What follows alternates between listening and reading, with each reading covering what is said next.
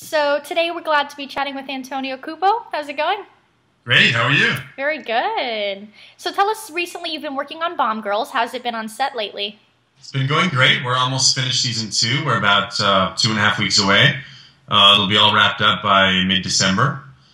Yeah, the season's like action-packed. It's full of a lot of great twists and turns to the original story. If anyone followed season 1, they're definitely not going to expect season 2. Exciting. Is there any episode, I know you can't say, but like in particular we should really look out for? I think all the episodes are amazing. The writers have done a really good job of building really interesting character arcs. There's a few episodes that have some special characters, like Rosie O'Donnell is playing on the 9th episode.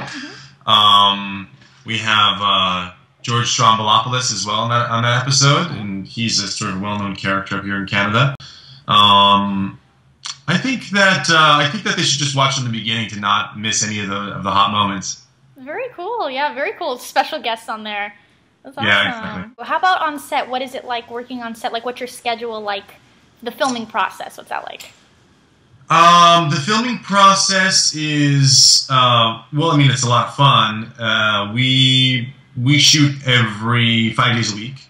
An episode lasts about 6-7 days.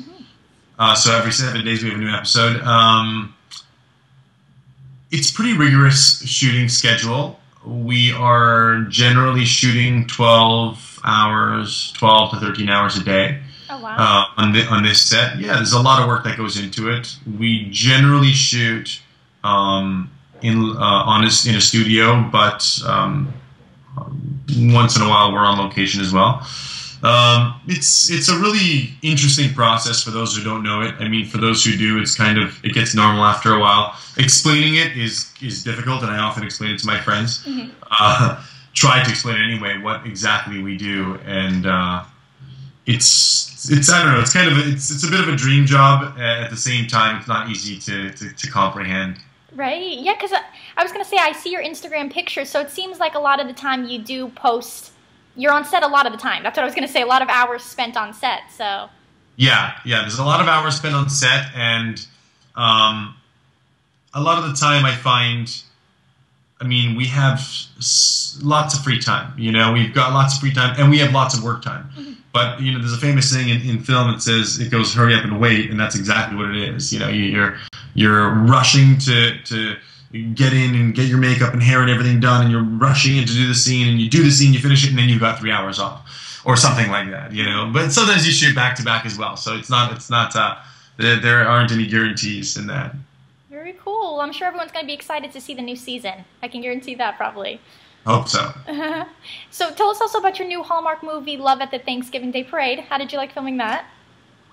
Love at Thanksgiving Day Parade was a really great experience. I worked with Autumn Reeser on that, and most people will recognize her from her work on various American projects. I believe she did The O.C., and she was on Hawaii Five-0, and she was on a lot of other shows. It was amazing to work with her, and it was really great to work with our director as well. Ron was absolutely amazing. It was just a really good experience. We were shooting in Vancouver, so my hometown, and it was neat to be back in locations that I was shooting in 10, 15 years ago. That's awesome. Do you have a favorite scene from the movie you liked filming?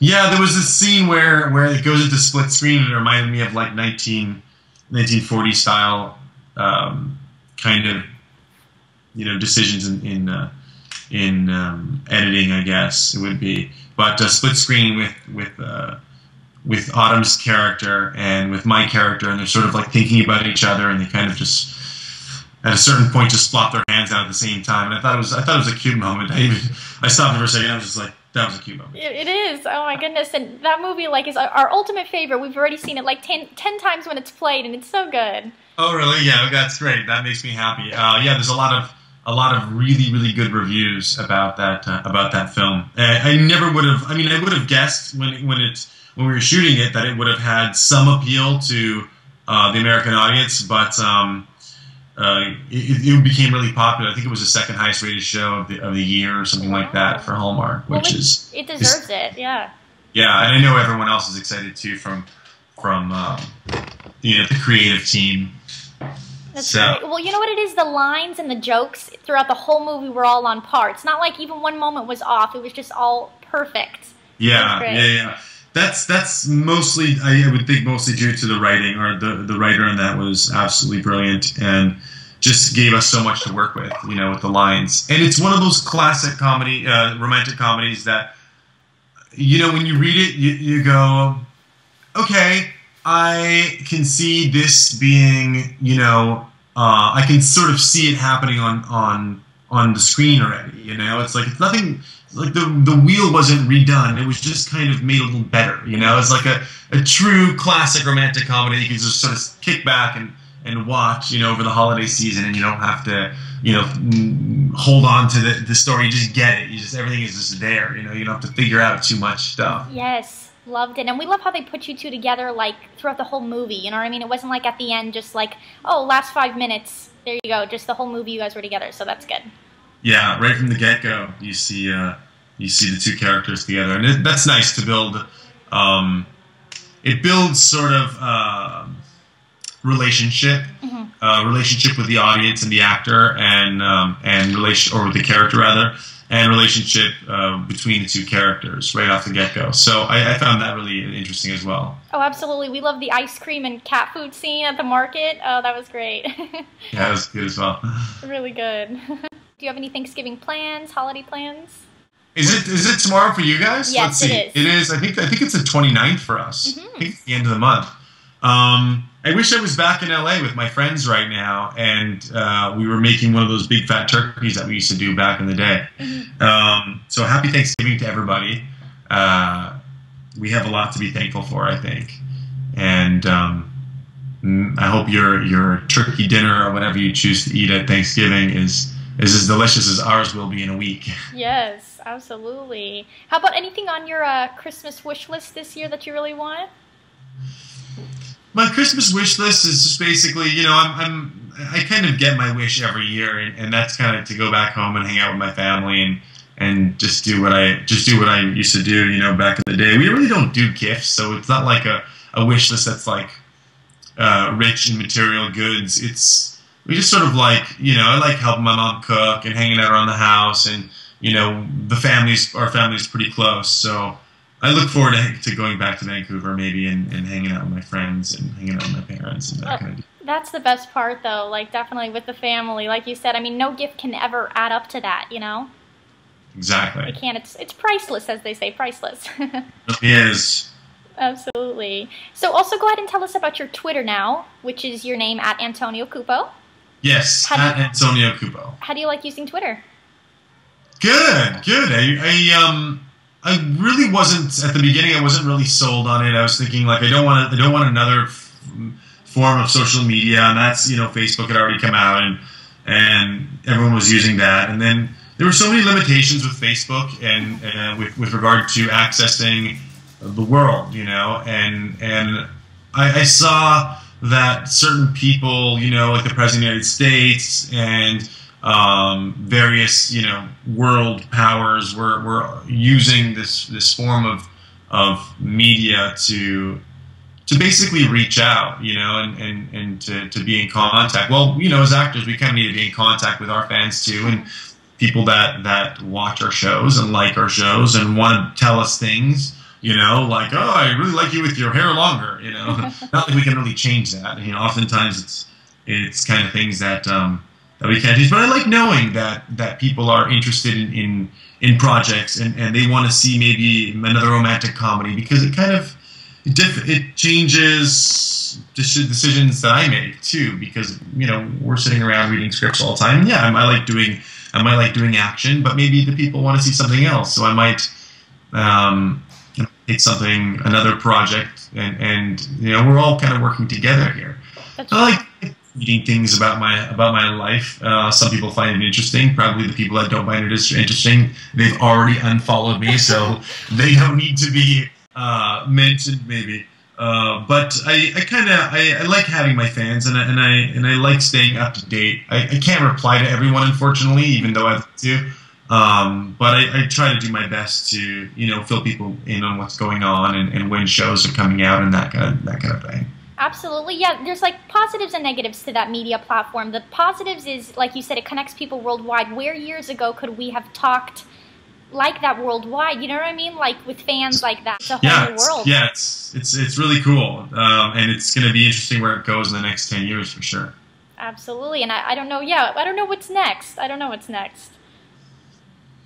Who knows? I don't know. I mean, like, if you consider where we were 15 years ago, with regard to, social media didn't exist. You couldn't use social media even 10 years ago in a sentence without people going, so what? What is that? Yeah. And now social media is a household term.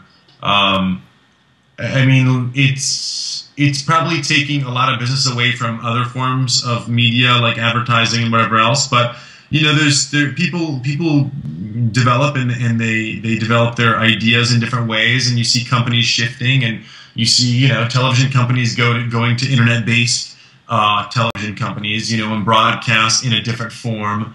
And we're just all evolving constantly and changing. And if we can keep on allowing our minds to grow in that direction, then maybe one day we'll be developing some of this incredibly interesting forms of media. Yes, agreed. Oh my goodness! Also, I think MySpace, they're bringing that back as well. I heard about that. So I think they've been trying to bring that back for some years now. Yeah. I don't know. I mean, I have a MySpace page from years ago. I think it's difficult to compete with the powers that be right now, especially that they're going to have to come up with something very new and innovative, I think, for people to go back, to go back to MySpace. A lot of people just forgot about MySpace, and I'm one of those people. So, I mean, if they come up with something new and innovative, then great. It's kind of like what iPhone did with BlackBerry. It's just knocked them out of the market. And maybe BlackBerry will come back with something absolutely amazing, but until that happens, everyone's on their iPhones. Right. Oh, I know. I don't think there is any other phone option like that people have. You know what I mean? Like you said, you look around, it's just iPhones. That's it. I mean, yeah, they say that the Android phones are still the most sold in the world, and that may be possible. Something like what PC users are and what Mac users are.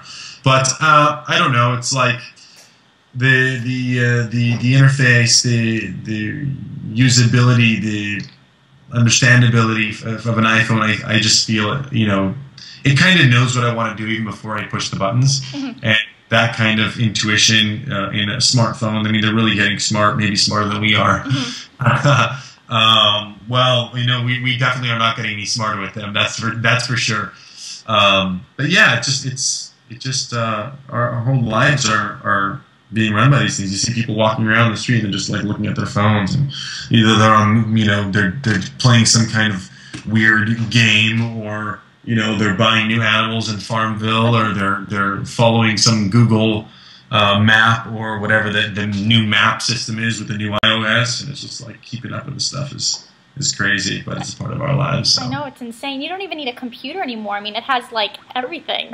Exactly. Yeah. And I'm one of those people that have I've got the iPhone, and then I got the iPad, and then I got the Mac, and then I got the iMac, and then I've got the various Macintosh products, and I find myself with all of these products, and I just think, okay, I am definitely what I did not want to become, which is a product of advertising and everything else. It's the one thing I wanted to stay away from, and the one thing I swore I'd stay away from, and the one thing I bought into wholly. And it's surrounding you, yes. Someone is doing a great job at marketing and advertising these products. Oh, absolutely, I know. So you're not a PC guy then. It's definitely all Mac for you. I mean, I can use PC. I don't prefer it. If I consider that my Macintosh cost me 1, 2, 3, 4, 5 times the price of a very similar unit on a PC, I don't know. I kind of dread that fact. Though at the end of the day, I still went and bought the Mac. So I mean, I don't know. Well, my PC friends are looking at me like I'm crazy, and I'm sure most of the world that is run on PC or that are working with PC are looking at us Mac users that like we're absolutely crazy. Mm-hmm. But hey, that's just the way it is, right? Oh, I know. No, I agree with you because I'm a Mac person as well. I have my iPhone and then I have my Mac computer, so it's like I don't want to go back to PC though. Now I learned, and I'm like I'm not going back. Exactly. Yeah. Pick a format. Pick your hardware and stick with it. Exactly. Well, I had to ask you because you mentioned your iPad, and I saw on Instagram you had a little puppy holding your iPad. That's right. Can you tell me about your little doggy? It's not my doggy. Oh, it's not your dog. No, it's not my dog. No. You rented a puppy?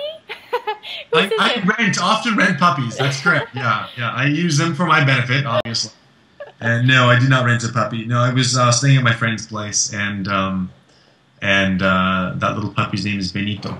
Oh. And we became very close. And sometimes, you'll find with dogs, you give them any amount of love, and they just want to hang out with you all day long. They're just suckers for love. Mm-hmm. And Benito's one of those suckers for love. Just hanging out with me all day long, and I was able to sort of like. Once I just sort of sat my iPad down on it, and he just liked it. I guess it was warm. Oh. Just like I was like, oh, this is an interesting iPad. So every time I hold my iPad, he'd kind of look at me and like, hey, I'm here. You want to, use me to hold your iPad? So he kind of became my iPad holder for the period. Oh, that was like $1 million picture. Like that should have made like the top hit on Instagram. It was so adorable. Oh, I'll have to re-Instagram it and maybe make it a little better. You should, yeah. Oh, so you don't have any pets of your own then? No, I had a dog that passed away some years ago, and I'm like definitely an animal person. I love animals, and I love dogs. I love all animals. I mean, I think that if you understand what they are, you kind of just love them all. Mm-hmm. I had a dog for a while. It was amazing. Kind of impossible with my lifestyle, but at the same time, you make it possible because they do give you more love than absolutely any human would and could ever. And the love is definitely unconditional, and that's something that you can get used to pretty quick. Exactly. So, and then is there any other projects you're working on at the moment, or anything else you can inform your fans on? There's a couple of things in the works. There's a new project that I'm looking at in these days that might be shooting in the next couple of months, which is neat. I can't really talk too much about it, but I've got other projects coming out. I've got September 11, 1683, which is talks about the Crusades, the Battle of Vienna in 1683. That we shot in Romania last year, and I believe the premiere already happened in Poland. So a neat international type project. A few other things came out this year, but they're already out. Some things I'm seeing the reruns on, Supernatural and these projects here. People keep their eyes out for them if they like. But I mean, really, what they should be keeping their eyes open for is reruns of Love the Thanksgiving Day Parade and Bomb Girl Season 2, which will likely air in Canada in January and likely in February in America. Okay, awesome. I was going to say also for Supernatural, do you have a lot of fans that talk to you about that, like that are fans of that? Yeah, it's amazing. The sci-fi fans are absolutely crazy in a great way. They'll follow you, and they want to know who you are and what you're up to and everything else. So I think I gained some popularity by doing that, and I liked working on that show, and I liked working with the guys, and it's just kind of like you look at every project as something you want to do artistically, and then at the end of it, there's some residual payback because people follow and they watch you and they learn about you, and you learn about them too.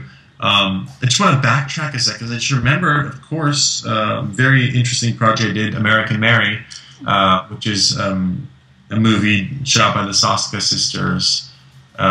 We shot that in Vancouver as well last year. It's about body modification and a young medical student who basically seeks out alternative businesses in order to gain have some financial gain and put herself through school, and that finds herself in a very, very tough, difficult situation.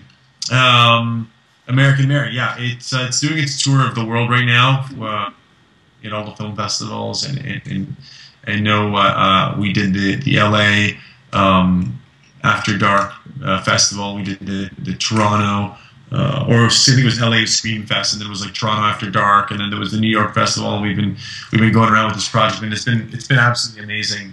Catherine Isabel stars in that. It should be a good one. So now that one's for the horror fans. They'll definitely like that one, even though for how much horror it is, it's still kind of like really intense, yes, and bloody, yes, but kind of sexy and, just a really good film, not necessarily just a blood and gut horror film. So I think people will like that, even if they're not a huge fan of the genre. Do you not mind working on horror films like that? I mean, it's like whether or not you're dealing with blood and guts, or whether or not with love scenes, or whether or not you're just always. It's just always art, and it's a story, and you're telling a story. You're helping a director achieve, his vision creatively, and you're helping the writers basically, putting a face to what they've written. So you're kind of always working for the same thing. The circumstances change. At the end of the day, I mean, like, it doesn't. I see the process. I see it behind it, and like you work through it slowly. It's not like you're just walking on a set and something pops out at you or something. Right. You're just scared or shocked. You sometimes get shocked because you get sprayed with blood, perhaps, in a scene that you'd ever get sprayed with blood, or something wild and crazy will happen. And definitely in the Soska Sisters film, American Mary, a lot of crazy stuff happened, and a lot of it is in the film. But yeah, it doesn't freak me out to work on any kind of new projects or horror projects or whatever the case is. It's like sci-fi. You get sucked up into a tunnel, and the language changes, and you're in a spaceship, and whatever the case is. But it's just your environment that in your language that changes. So I mean, our work still kind of remains the same. If you can get all the words in your mouth, it kind of remains the same anyway. Right. From our perspective at home, it might look scary and stuff like that, but like you said, when you're filming, you know everything. You're aware of what's going to go on. You're an actor. You have to know your lines, what's going on firsthand. So.